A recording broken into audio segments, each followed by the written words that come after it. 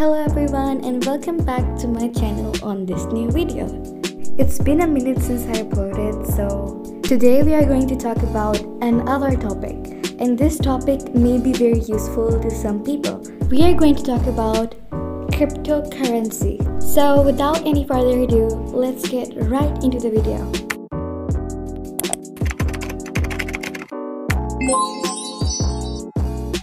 What is cryptocurrency and how does it work?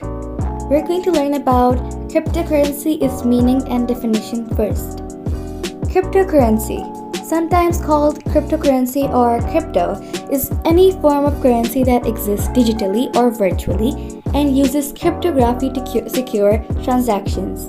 Cryptocurrencies don't have a central issuing or regulating authority, instead of using decentralized system to record transactions and issue new units. Now let's get into detail about what is cryptocurrency.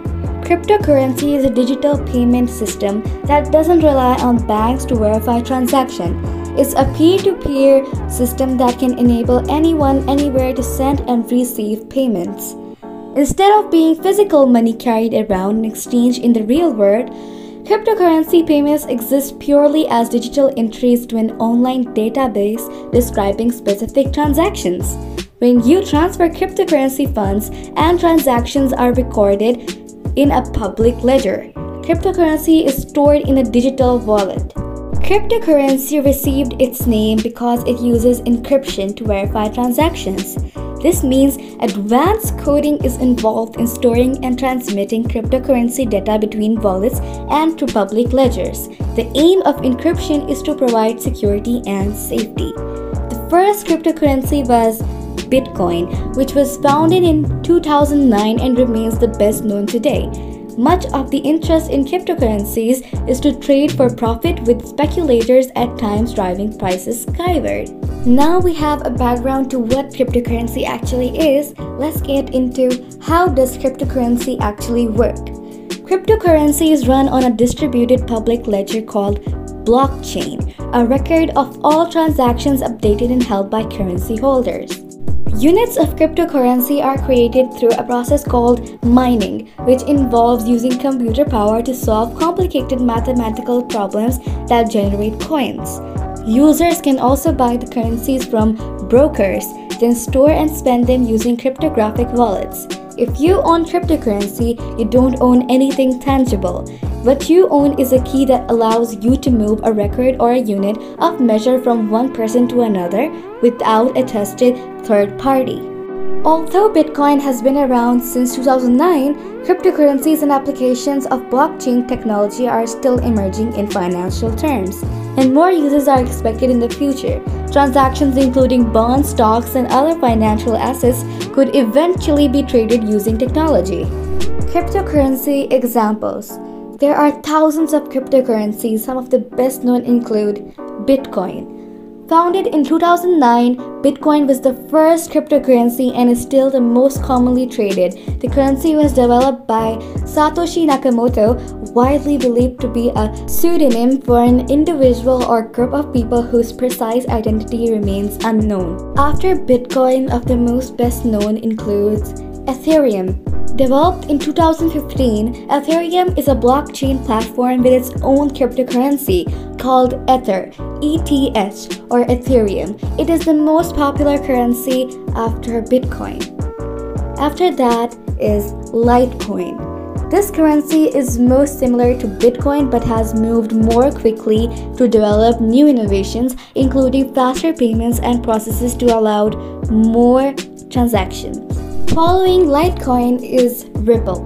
Ripple is a distributed ledger system that was founded in 2012. Ripple can be used to track different kinds of transactions, not just cryptocurrency. The company behind it has worked with various banks and financial institutions. Non-Bitcoin cryptocurrencies are collectively known as altcoins to distinguish them from the original. Now let's move on to buying cryptocurrency. How to buy cryptocurrency?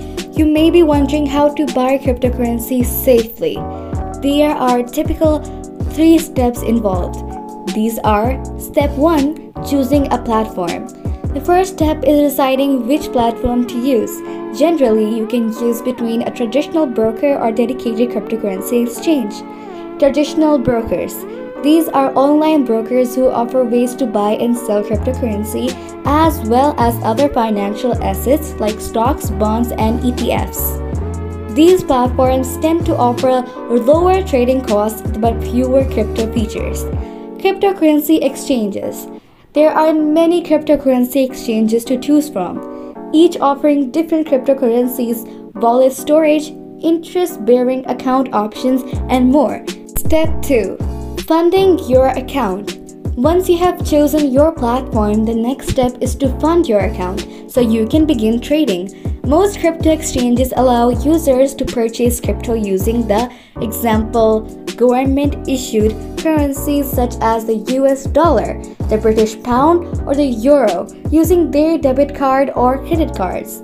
Although this varies by platform.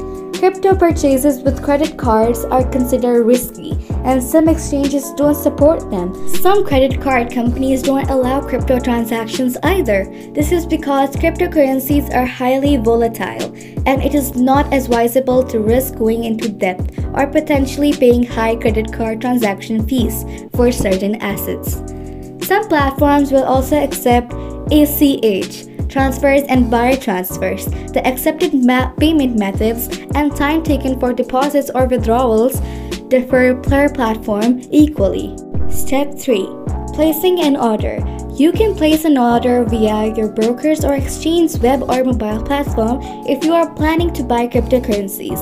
You can do so by selecting Buy, choosing the order type, entering the amount of cryptocurrencies you want to purchase, and confirming the order. The same process applies to sell orders. How to store cryptocurrency? Once you have purchased cryptocurrency, you need to store it safely to protect it from hacks or theft. There are different wallet providers to choose from. The terms hot wallet and cold wallet are used. Hot wallet storage. Hot wallets refer to crypto storage that uses online software to protect the private keys to your assets.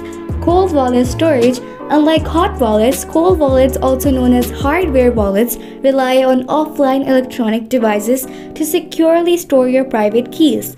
Typically, cold wallets tend to charge fees while hots don't. After getting cryptocurrency, what can you buy with cryptocurrency? When it was first launched, Bitcoin was intended to be a medium for daily transactions, making it possible to buy everything from a cup of coffee to a computer or even big-ticket items like real estate.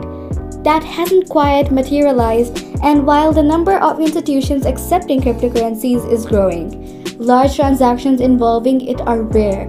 Even so, it is possible to buy a wide variety of products. From e-commerce websites using crypto, here are some examples. Technology and e-commerce sites. Several companies that sell tech products accept crypto on their websites, such as newegg.com, AT&T, and Microsoft Overstock, an e-commerce platform, was among the first sites to accept Bitcoin. Shopify, Rakuten, and Home Depot also accept it. Luxury goods. Some luxury retailers accept crypto as a form of payment. For example, online luxury retailer BitDials offer Rolex, Patek Philippe, and other high-end watches just in return for Bitcoin. Cars. Some car dealers, from mass market brands to high-end luxury dealers, already accept cryptocurrency as payment. Insurance.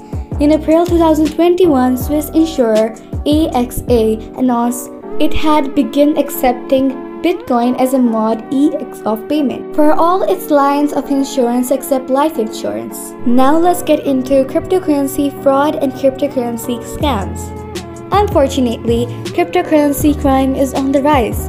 Cryptocurrency scams include fake websites, bogus sites which feature fake testimonials and crypto jargon promising massive guaranteed returns provided so you keep investing. Virtual Ponzi schemes. Cryptocurrency criminals promote non-existent opportunities to invest in digital currencies and create the illusion of huge returns by paying off old investors with new investors' money. One scam operation, BitClub Network, raised more than $700 million before its perpetrators were indicated in December 2019. Next one is celebrity endorsements. Scammers pose online as billionaires or well-known names who promise to multiply your investment in a virtual currency, but instead steal what you send. If you want to know more about these fraud and scams to keep you safe, then visit the link below in the description. So then a question arises, is cryptocurrency safe? Cryptocurrencies are usually built using blockchain technology. Blockchain describes the way transactions are recorded into blocks and time-stamped. It's a fairly complex technical process, but the result is a digital ledger of cryptocurrency transactions that's hard for hackers to tamper with. In addition, transactions require a two-factor authentication process. For instance, you might be asked to enter a username and password to start a transaction. Then you might have to enter an authentication code sent via text to your personal cell phone. Now let's learn about 4 tips to invest in cryptocurrency safely. According to Consumer Reports, all investments carry risk, but some experts consider cryptocurrency to be one of the riskier investment choices out there. If you are planning to invest in cryptocurrencies, these tips can help you make educated choices. Research exchanges. Before you invest, learn about cryptocurrency exchanges. It is estimated that there are over 500 exchanges to choose from. Do your research, read reviews, talk with more experienced investors before moving on. Know how to store your digital currency. If you buy cryptocurrency, you have to store it. You can keep it on an exchange or in a digital wallet. While there are different kinds of wallets, each has its benefits, technical requirements, and security. As with exchanges, you should investigate your storage choices before investing. Diversify your investments. Diversification is key to any good investment strategy. And this holds true when you are investing in cryptocurrency. Don't put all your money in Bitcoin. For example, just because that's the name you know, there are thousands of options, and it's better to spread your investment across several currencies. Prepare for volatility. The cryptocurrency market is highly volatile, so be prepared for ups and downs. You will see dramatic swings in prices. If your investment portfolio or mental well-being can't handle it, cryptocurrency might not be a wise choice for you. Cryptocurrency is all the rage right now, but remember, it is still in its relative infancy and is considered highly speculative. Investing in something new comes with challenges, so be prepared. If you plan to participate, do your research and invest conservatively. To start, one of the best ways you can stay safe online is by using a comprehensive antivirus. Types+guide Internet Security defends you from malware infection, spyware, data theft, and protects your online payments using bank-grade encryption.